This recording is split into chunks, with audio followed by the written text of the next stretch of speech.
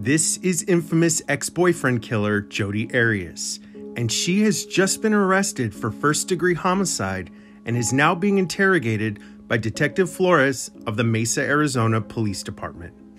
Now, even if you're already familiar with this case, I would like to direct your attention to something that occurs in the first hour following her initial arrest. Because while Jodi is proclaiming her innocence, she is about to inadvertently implicate herself in the homicide of Travis Alexander. Listen closely. And the camera actually took a couple of photos by accident during the time he was being killed. Really? Yeah, Jodi, really. You were there. Quit playing this game. It's time for you to just come out and I didn't tell know. me. I didn't know. I did not hurt Travis. Did you catch the moment where she stops herself after saying, "I didn't know"? Because of course she didn't know. No one other than the person involved in the crime would have known that the camera had taken those pictures. But she quickly stops herself and reiterates something we all know now is a lie. But listen to what Arias says immediately afterwards. We have the pictures.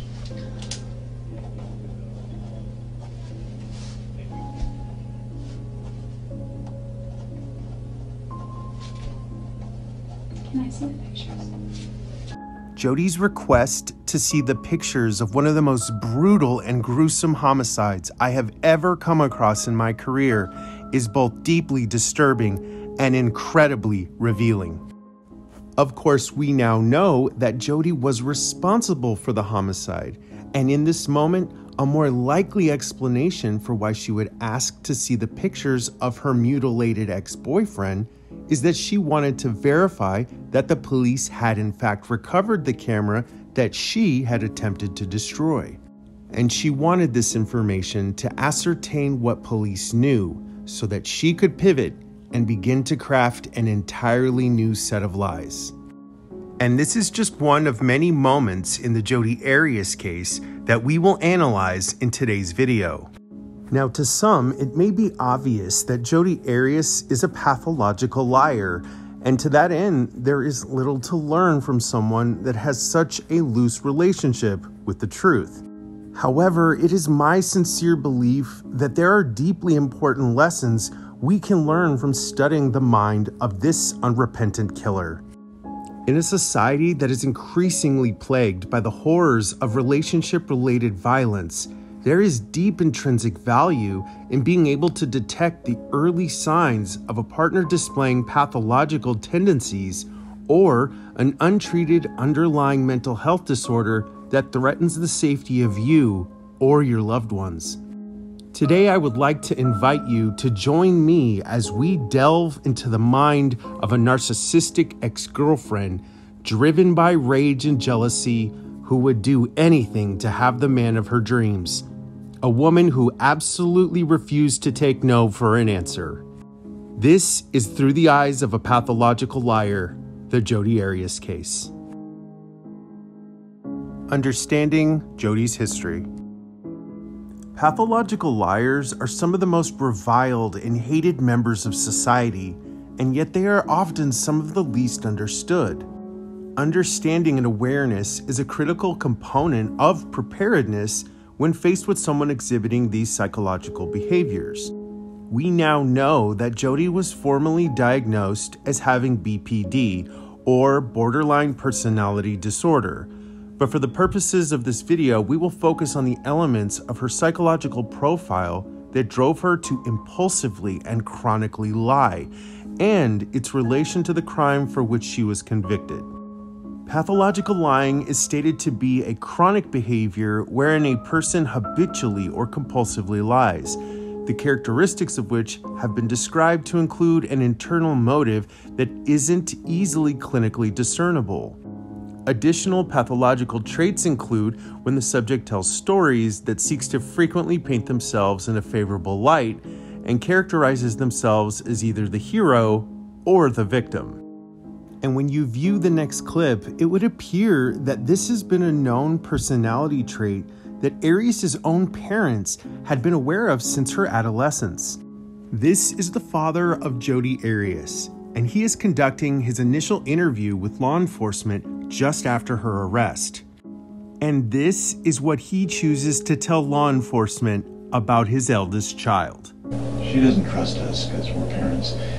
When she was in 8th grade, she got busted for growing marijuana with our Tupperware, putting it on top of the roof. We found it, they called the sheriff department.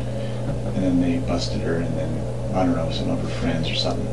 And then we searched her room. That was the first time we've ever searched her room. And after that, she was kind of like something turned in her head that we were nosy parents and we were gonna search everything she had. So she hid everything from us and always has since then. Wow. She's never been honest with us since then. And she was probably 14 then. And she has never been honest with us ever since then. Imagine for a moment you've just been arrested for first-degree homicide. And this is what your own father chooses to say about you to law enforcement? But surprisingly, the most compelling part of this interview is an easy-to-miss moment that is truly shocking when connected to the facts we now know. In this next segment, Detective Flores is casually discussing how Travis had helped Jodi extensively throughout the entirety of their tumultuous relationship.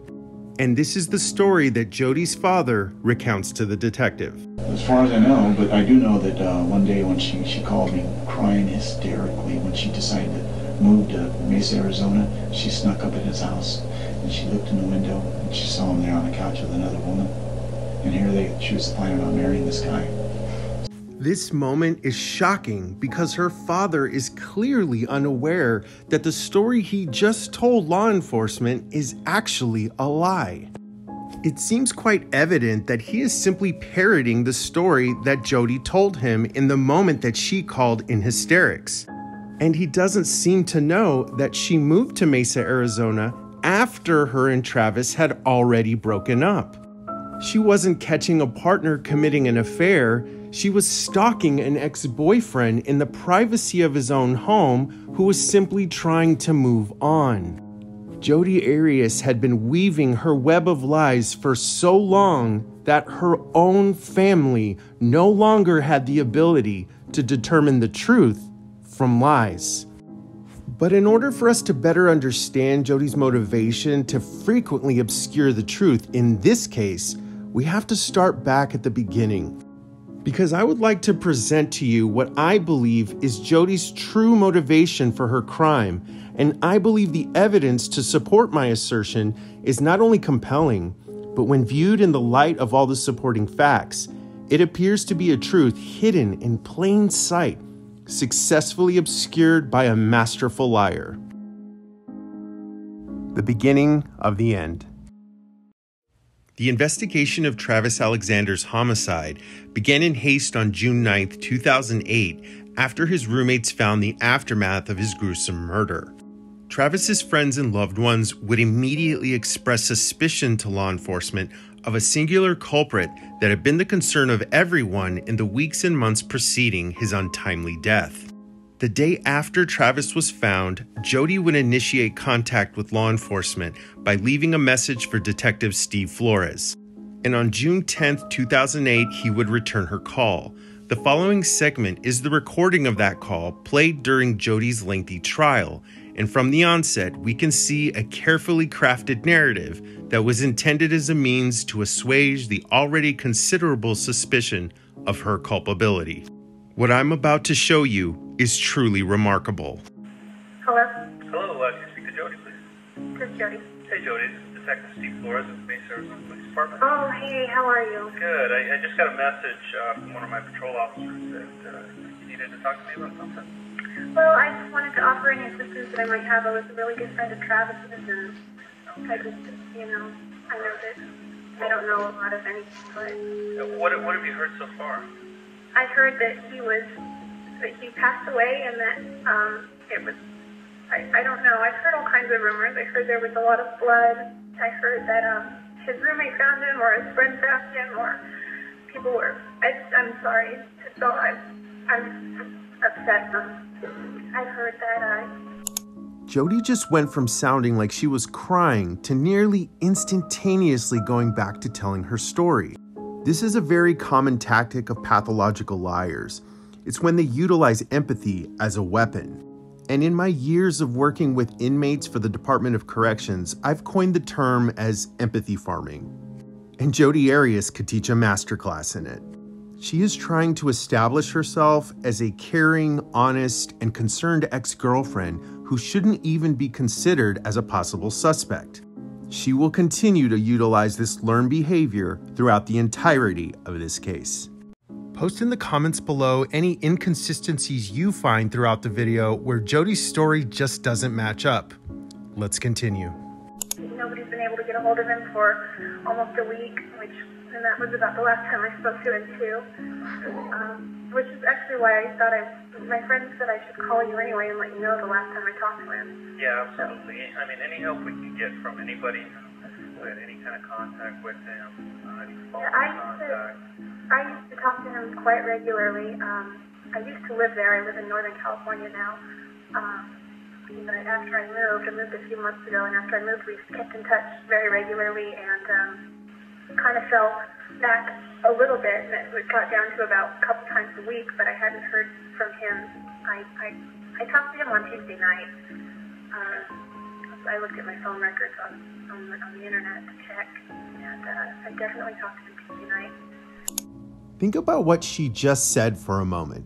She finds out that Travis was murdered, and right away she checks her phone records online. That would immediately send up red flags for me, because why wouldn't you just have looked at your phone? The reality is that she likely checked her records online because she was anticipating this conversation with law enforcement. Once again, Jodi is offering clues to the truth without even intending to. Was that your cell phone, or? Yeah, that was my cell. It's the only phone I have. So. Is this the number that I called? Yeah. Okay. So that was Tuesday night. Do you remember about what time? I think it was, I want to say like 9:15, but I think it was sometime between 8 and 10. But I know it wasn't as late as 10. Probably between 8:30 and 9:30 more so. Yeah, I think. And what did you guys talk about? It was brief. I was driving out to Utah, and he was like, "Are you gonna come out and see me?" And I'm like, "No." And he's supposed to make a trip up here at the end of the month because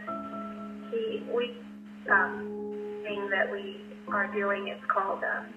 There's a book called 1,000 Places to See Before You Die, and it's been featured on the Travel Channel and all that. And we sort of got into that last year where we were starting to see all these different places on the list, and we thought, 1,000 places is a lot of places, but why not? That would be a fun goal. So we each kind of have that goal, and one of the places is the Oregon coast.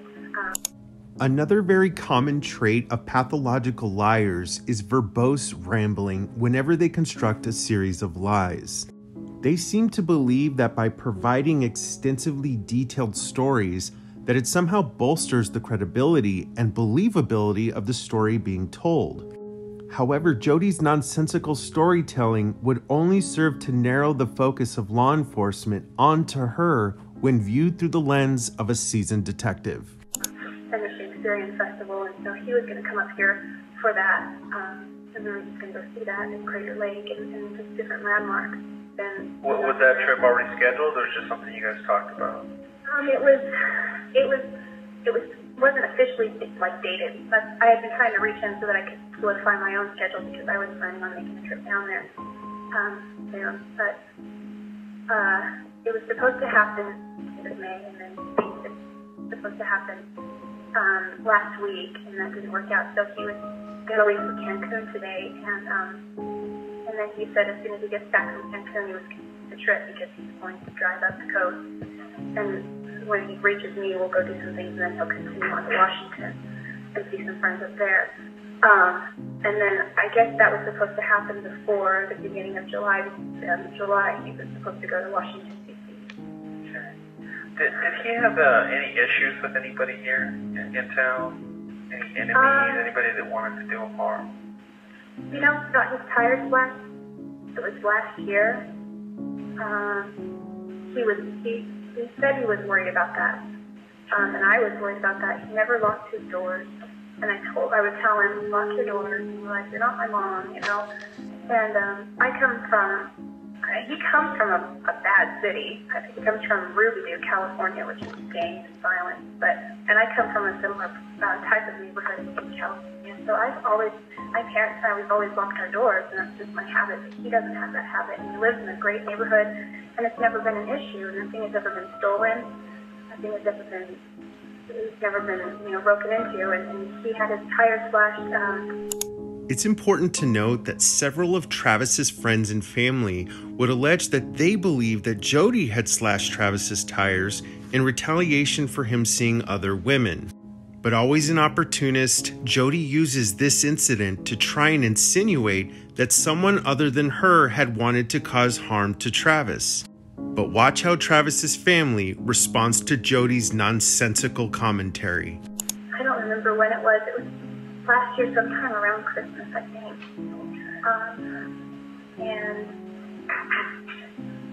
Other than that. Now, how would you describe your relationship with him? We dated for like 5 months, and we broke up, and we continued actually to see each other for quite a bit. Right up until I moved. When did you guys break up? We officially broke up June 29th of last year. But even though we broke up, we were no longer boyfriend and girlfriend. We decided to remain friends, but, I kind of feel embarrassed talking about this, but it was more than friends, but it wasn't boyfriend and girlfriend. It was more like kind of buddies, you know what I mean? Okay. So you guys were not, romantically together at any time, or? We were intimate, but I wouldn't say romantic as far as the relationship goes, but we were in no way headed toward marriage. Did you catch that? Detective Flores just asked Jodi if they had been together romantically at any time, but her response leads down to one of the many motives for why I believe she ended Travis's life. Jodi says we were in no way headed towards marriage. Detective Flores didn't ask anything about marriage, but her response tells us one of the many issues that Jodi clearly had with Travis. And in this same call, she will again reveal just how critically important this issue was to her. We're talking anything about that. Probably sometime. Now you say intimate, does that include a sexual relationship with him? Yeah, it does. Okay. I know it's kind of embarrassing to talk about stuff I know, like that, but you don't know me, so. Yeah, and if you could just keep it confidential for now, because I know that he's Mormon. He's not seriously looked down upon in our church, and I'm telling you this to help in any way I can. Okay, I appreciate it. So you actually moved back to California a couple of months ago? Yeah, I did. Okay, what date was that? Do you remember? I don't remember the exact date. I have the dates I rented the U-Haul. It was early April. Early, before April 10th. So it was after the 1st, but before the 10th. So I'm guessing 7th, 8th, 9th, maybe. I'd have to check the dates. Did you stop by the house when you rented the U-Haul to say goodbye to him? Oh yeah. In fact, after I was almost moved out completely out of my house for about a week afterward, and I just stayed at his house the whole time. I practically lived there, even when I was there. I spent the night there several times a week while I lived there. I came over and I cleaned his house a lot. He paid me a little bit every month to keep his house nice and clean. Sort of like a housekeeper. Jodi's commentary about having practically lived at Travis's house sounds innocent enough at first. But the more she talks, the more evident it becomes that she's attempting to provide an early explanation for why her DNA, hair, and other physical evidence will likely be found all around the crime scene. It's incredibly evident, however, that Jodi doesn't understand the science of criminal forensics, and again she provides details that only serve to raise the growing suspicion of her involvement. Did you ever happen to meet any of his roommates at that time? At the time, I knew his group really well at the time. various roommates. Some have moved out. One guy moved to Utah and one guy moved to Phoenix. Zach I don't know if Zach is still there. I think he is. Yeah, he is. I knew Zach because I met him. And, you know, we sort of connected because he's a photographer like I am. And, you know, he took the room that Aaron lived in previously. So, yeah. Zach What do you think about Zach? What do you think his relationship is with your ex-boyfriend? He seemed like a nice guy. When I first met him, he seemed just like a normal guy. He's a returned missionary and he served okay, good. I didn't lose you. He served his mission. I think in Arizona. And he liked it so much that he moved back. He knew Travis from church, so you know.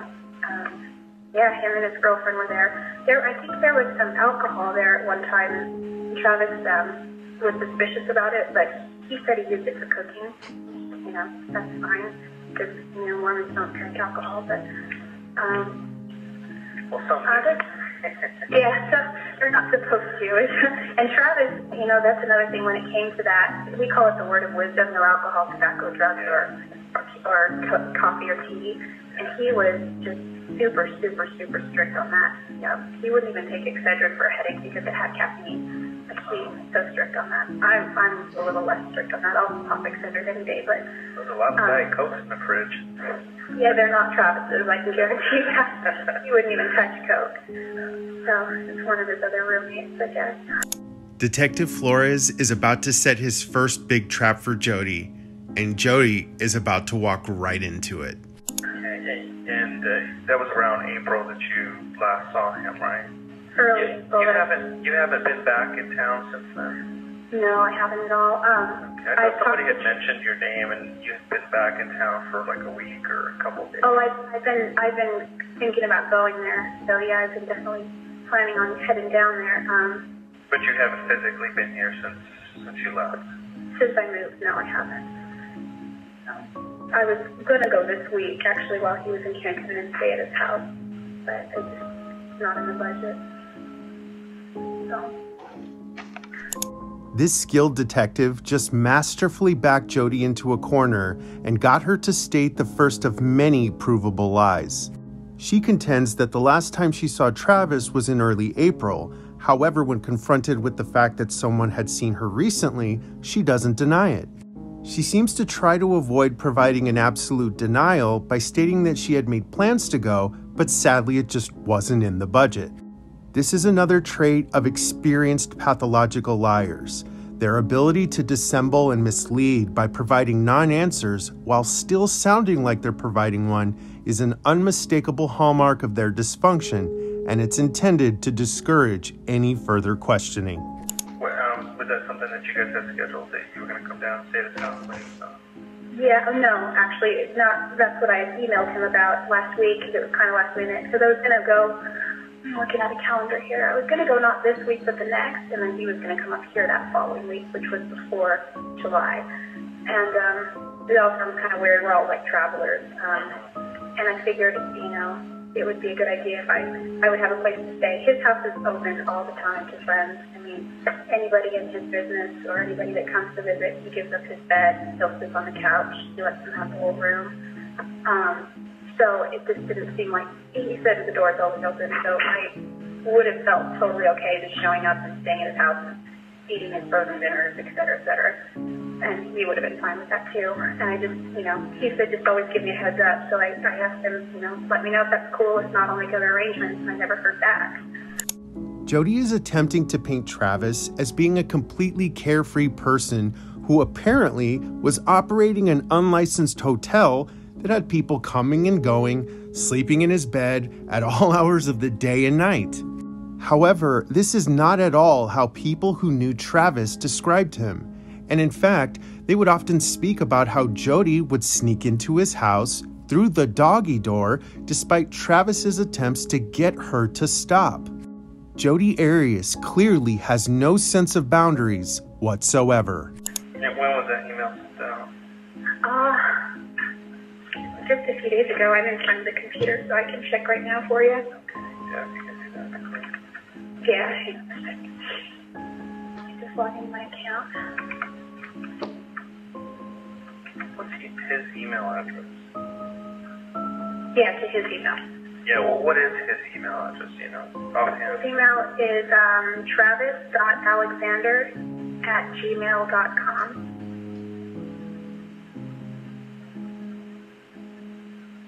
Let's see. I sent one on June 7th. Haven't heard back from you. He got a little bit upset when I said I wasn't driving out to see him, but he gets upset real easily. I don't know, he likes to hang it over me a little bit, and we kind of guilt each other sometimes. So you guys still had a fairly decent relationship as friends? We did. We had a really that we talked to said that you guys, that your relationship was kind of rocky, and it got a little crazy at times. Or... It did. What happened was when I broke up with Travis around last year, because it was all really dumb. It was a bunch of drama. I had the suspicion that he was cheating on me, and so I looked in his phone to find out, and I found all these text messages, and like it just all blew up, and it was like we realized we couldn't trust each other. So I mean, we broke up at that point, but we were still attracted to each other, and we still loved each other. So it wasn't the best thing, but we still hung out all the time together. And it didn't really help either of us to move on, because I haven't really dated anyone since. And he told me that he hadn't dated anyone since, but then he told me that he has. So it's all been kind of weird, because we kept our dating lives sort of from each other, like a don't ask, don't tell policy, sort of. And I think it worked out. It was more convenient for us. I figured, you know, if he didn't have a girlfriend, then I'm okay coming over. And as long as he didn't think that I was with anybody, then he was fine too. So just the less we knew about each other's dating lives or romantic lives, the better the better off we were. So. The relationship of Travis and Jodi was volatile, at times abusive, and clearly dysfunctional, to say the least. We can see from the very beginning that Jodi was attempting to cast Travis in the worst possible light, while also making herself out to be an innocent bystander who had simply been the unintended victim of a messy and abusive relationship for which she bears little to no responsibility. It was sent June 7th. Yeah, the one I sent about letting you know. And what town are you in again? I'm sorry? What town are you in again? I'm in Eureka, California. Yreka. Yreka? Uh-huh. Oh, where is that at? It is 15 minutes from Oregon, and it's on Interstate 5. Okay. All right. So it's right on the border. Yeah. Finland. Not close to the coast. No, unfortunately.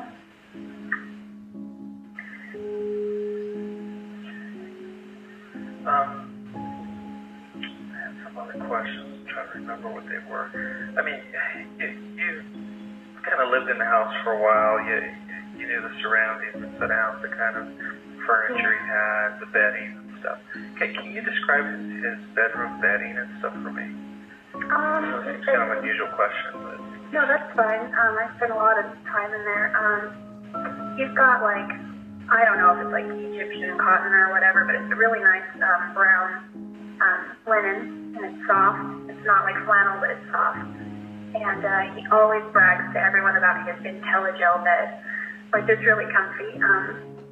So he's got a great mattress, and it's like, apparently it's like this $5,000 mattress that he picked up for really, really cheap, because it was a showroom thing or it was a return, and somehow he got a really sweet deal on it. So it's a king size. I don't know if it's California or what, but it's a king size bed.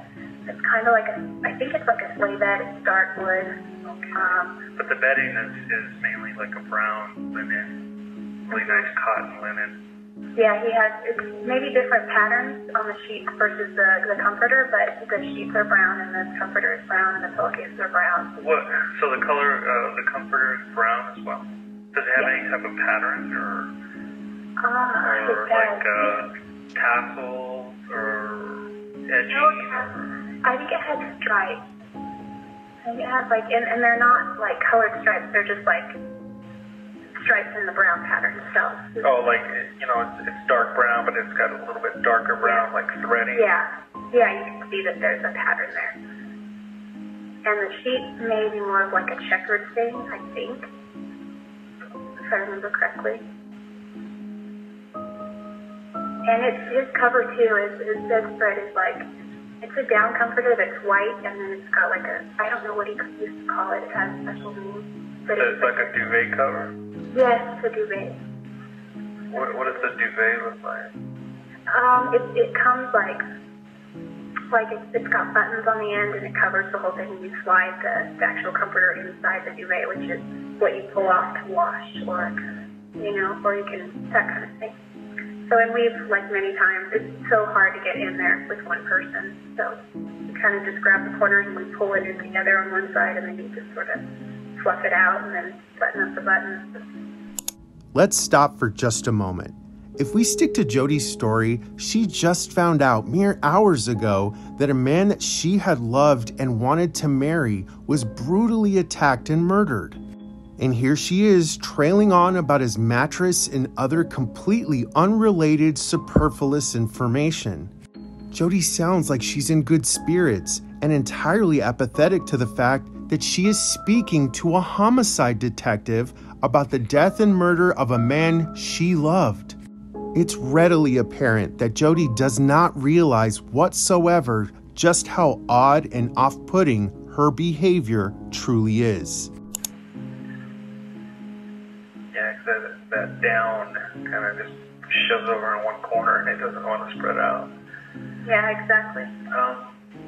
So it didn't have like any type of edging or tassels or anything like that you know of, like a light brown. Not that I remember. Is there anything in the house that resembled anything with some type of small tan, rope-ish kind of material or edging or anything like that? A blanket? He may have pillows. Yeah, he may have had pillows. He has pillows on his bed, not on the bed, but on the chair that's next to his bed. Yeah, there's those. There's also a round pillow that he uses to make his bed, and there's just one. He puts it in the center. And there's like, there may be some kind of tassel thing on that.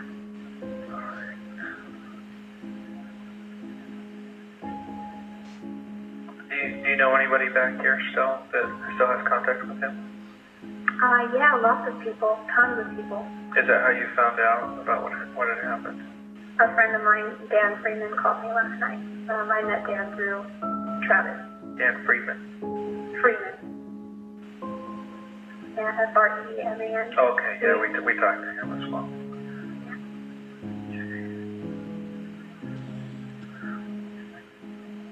I met him last year with his sister when we all took a trip out to the Grand Canyon and to Sedona. So he called you last night and told you what happened? Yeah. He didn't have a lot of information. Any idea what everybody's talking about, what they're saying, what their suspicions are? They're saying, everything that I heard was that, and I got a lot of my information from Bishop Layton, in more details, and he's basically that they took everybody and separated them, and I don't know who everybody is. I'm assuming Zach, because he was there, and his girlfriend, because I called Zach's cell phone, and she couldn't tell me anything, but she answered. And she said, there are a lot of people here that I don't know, but Zach's not here, so it didn't make sense. And I was confused, but she couldn't tell me anything. So I didn't get a lot out of her, but Bishop Layton said he was there for 4 hours, and they interviewed everybody, and they all went to the police station, and that they're treating it as a suspicious death. And I heard from my friend, Dave Hall, that there was a lot of blood, and I don't know if that's just a rumor that's going around or true. And I also heard that his services will be in California, but that they haven't released his body to his grandma yet. So that's all I've really heard so far. We are nearly 20 minutes into the call, and this is the first sustained moment that Jodi expresses any real semblance of emotionality in relation to Travis's homicide. But Detective Flores is 10 moves ahead on the chessboard, while setting an ornate trap for Jodi that will soon help to expose the myriad of cracks in her faltering deceptions. Well, I can tell you that we're investigating it as a homicide. And not a suspicious death anymore. It's pretty obvious. And it's important for us to find out why somebody would want to do harm to him. Exactly. What kind of stuff he was possibly involved in, or maybe it just could have been as simple as a burglary, an intruder, or something that had gone wrong. I'm wondering if he's still, when you said, like when they said suspicious death, I thought, well, he's trying to ship pounds for Cancun, so he looks good in boxers or a bathing suit or whatever, or swim trunks, and you know, I know that he takes, or thought he takes supplements, and he works out really, really hard. I've seen him work out. It's a very intense routine, and he has these heavy dumbbells that he uses, and he's so strong. I mean, there are a couple times we've tried to wrestle just for fun and show me some moves, and there's just no, like, I don't see how anyone, unless maybe there were two people, I don't see how anyone could overpower him unless there was... He's a pretty good-sized guy. Yeah, he was close to 200 pounds, I think. Yeah. It would take, I would say, two people, if not maybe more, to kind of overpower him. I've tried with officers, working this job to take down a woman at 135 pounds who's out of control, and it's difficult to control, something like that.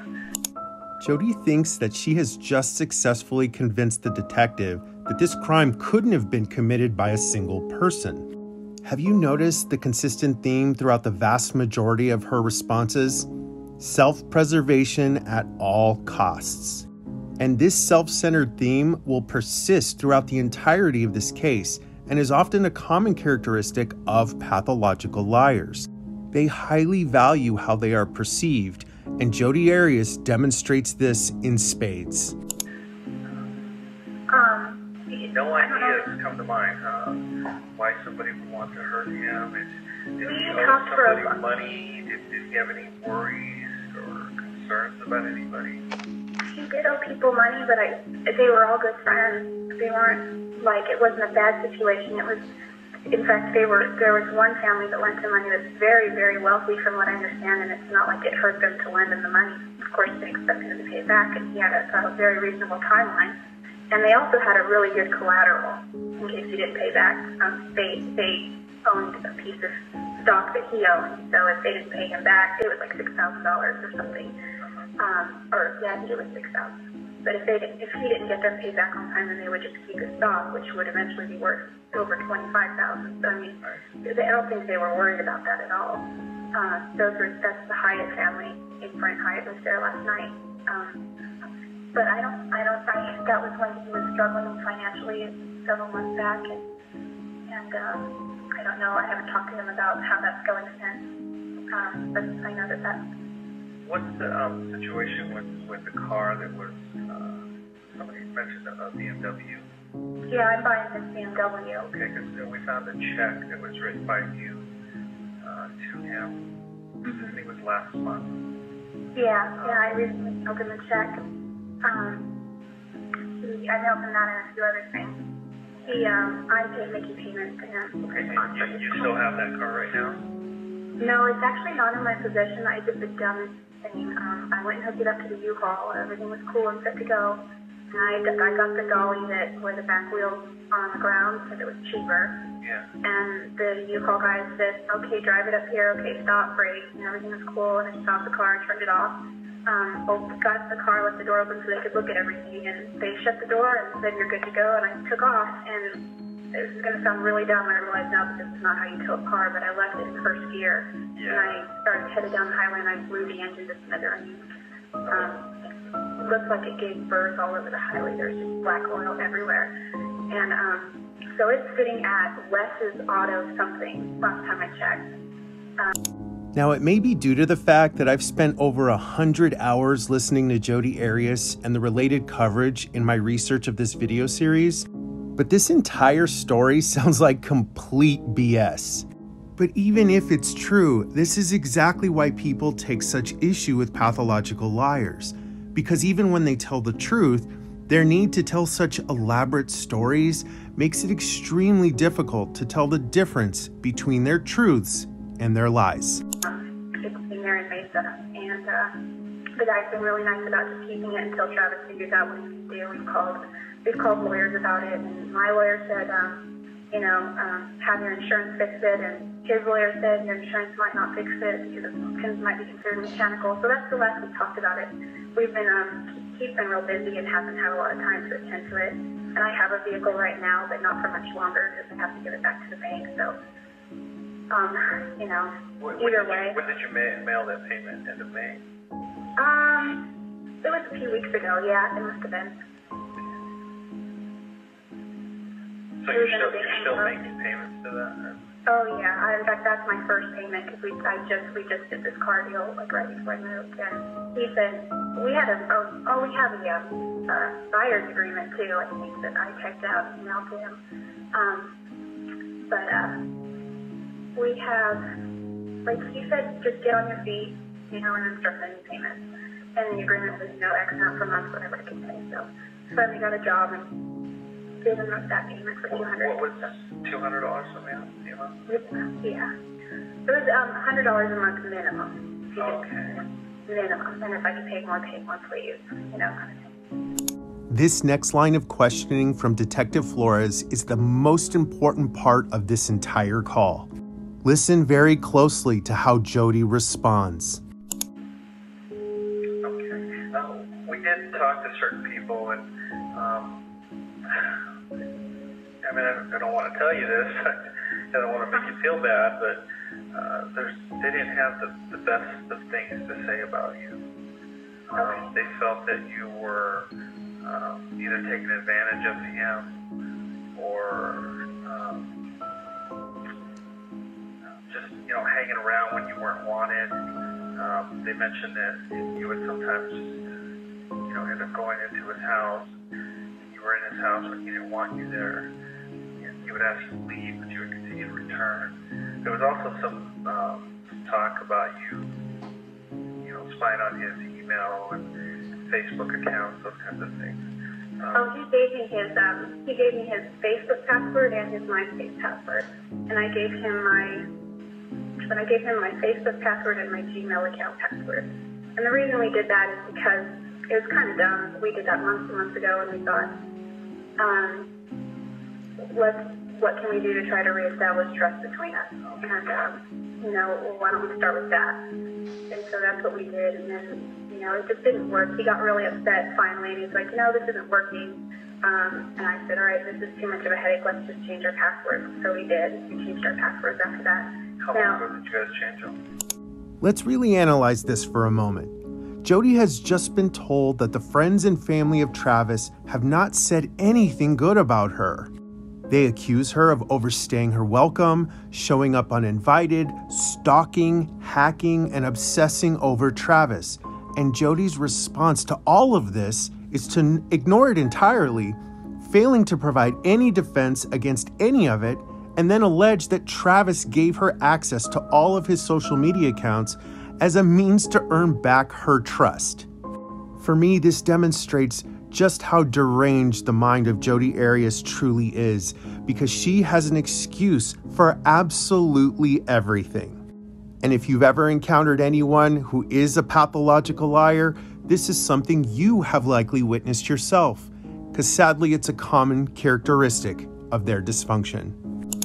I changed mine, not long ago, probably 3 weeks ago maybe. And I don't know about his because I haven't, once he made it clear that he wasn't comfortable with that anymore, I didn't even try to get back into his account anymore. So. Yeah, I've been married almost 20 years and I don't have my wife's email. Really? I know it's... You just have to trust sometimes. True. It's true, and I told him, we've had hours upon hours of conversation, and I said, I just don't know if I could ever trust you again, and if he doesn't know if he could ever trust me again, because I might always want to get back into his phone and find out, does he really have something going on, or what, because, he did at one point, and so he said, yeah, I understand that, but if we were married, you would have all my passwords to everything, because there wouldn't be anything to worry about. Yeah. And I thought, well, that's nice, Yeah. but we're not married. So, and as far as getting into his emails, that never happened. What he has on his computer is he would oftentimes just leave his computer on, and he'll leave his Gmail window up. And there were times when I got on his computer to look up other things, and if his Gmail window was open, then I would just close it. Did you hear that? She says that she never got into his email, but less than 2 minutes ago, she admits that she was still accessing his social media and email 3 weeks before, and that Travis had told her to stop. She lies so fast and so often, even she can't keep track of it. And just before that, you may have noticed that she again brought up marriage with Travis. You can hear in her voice how much of an issue this was to her, and it is likely one of the many reasons she finally snapped and ended his life. That was constantly getting into his email.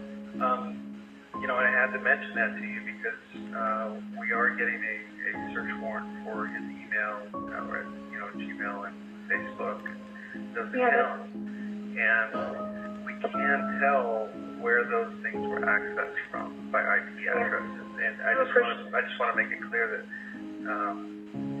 that if you did access it from somewhere else at a certain time, if you access it from California, we're going to know. Yeah, I'll tell you right now that I did. Okay. He gave me his passwords. No, the only accounts that I've accessed though were MySpace and Gmail, because those were the only passwords. And how long ago? When was the last time you actually accessed them? Just to reiterate, she just said that she never got into his email, but now confronted with a subpoena, she's forced to admit the truth. This entire call is absolutely unbelievable. Weeks ago, we had a conversation where he made it clear that he wasn't comfortable with that anymore, and I said that's okay. And I changed my Gmail account password because he got into that too, and then he saw another guy's email there, and gave me a hard time about it. And so it just was dumb. We're both trying to move on. Yeah. We're both, I don't know. It was weird. It seems like there was a lot of jealousy issues. I think there might have been on both parts. For me, it wasn't so much jealousy as it was I just wanted to know. Okay, really, Jodi? You weren't jealous? You showed up to his house unannounced. You were credibly accused of stalking him. You freaked out when you saw him with other women when you were no longer together. And you logged into his email and social media accounts for almost a year after you broke up. But you weren't jealous. Sure, okay, we'll go with that. I just wanted him to be honest. And for him, I think one of the reasons I moved was because we were spending too much time together and we weren't moving on. And it wasn't able to. I mean, I guess I could have dated other people, but our social circles were so small that anytime you heard about something, it just wasn't good. Did you move down here the first time because of him? Yeah, I moved there because of him, and I moved away because of him. Primarily. I also moved away for financial reasons. I'm down here now, but there are three main reasons I moved here. One, I missed my family. Two, financially, and three was because of Travis. And the main reason that I moved there was because of Travis. Okay. Yeah, because when we first arrived on scene and started talking to people, some of his closest friends, began mentioning your name as, hey, you need to call her because she probably knows what happened to him, or she possibly had something to do with it. Oh gosh, no, that's how bad it was getting at the scene. And I needed to talk to you to find out why they would say something like that. Why they would start pointing fingers in your direction right away. I don't know. Maybe because I'm an ex-girlfriend, we had lots of fights. Was there a lot of issues? Now imagine again, you've just been accused of a homicide, and the best answer you've got is, oh gosh, I don't know, maybe because I'm the ex-girlfriend. Even this experienced, lifelong pathological liar doesn't seem to know how to answer this question, because a truly innocent person would likely immediately proclaim their innocence and push back on the assertion that they had anything whatsoever to do with the crime. But this is just the beginning of Jodi's arduous fight to stay off of death row. Obviously it wasn't a great relationship. It was great for a while until we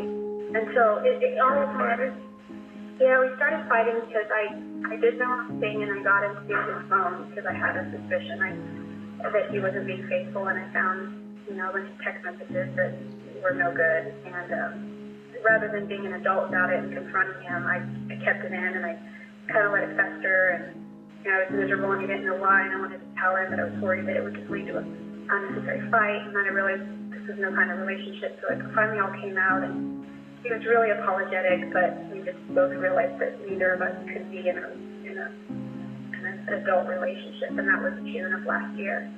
So at that point, we continued to see each other a long time after that.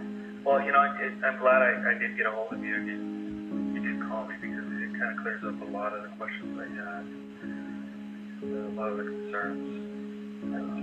It's not what, I don't think it's what these people thought was going on. So. Detective Flores just showed why he is truly exceptional at his job. He successfully convinces Jodi that he believes her story, that she couldn't possibly be the person responsible for this crime, and that the concerns of Travis's friends and family were simply unfounded and misplaced. And the best part, Jodi actually believes him. And as a result of this, she will continue to talk to Detective Flores long after she's been arrested for the homicide of Travis Alexander. I should probably tell you that, Travis, when he got upset, he would send me really mean emails. He would send me mean text messages and things. You'll find probably some stuff on his Facebook. I know for sure you'll find one on his Facebook, and definitely in his Gmail, and you're welcome to access all of my accounts too if you want.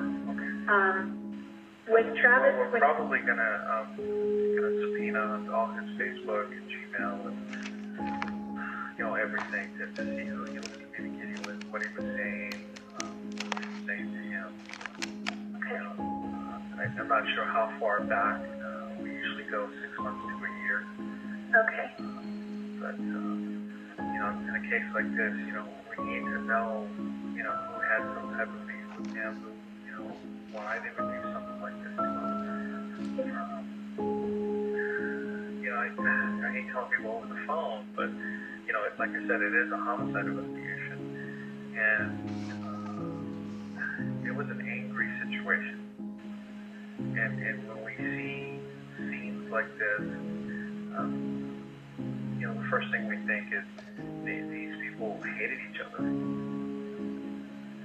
Somebody went in there to hurt him, and they did. And they hurt him really bad.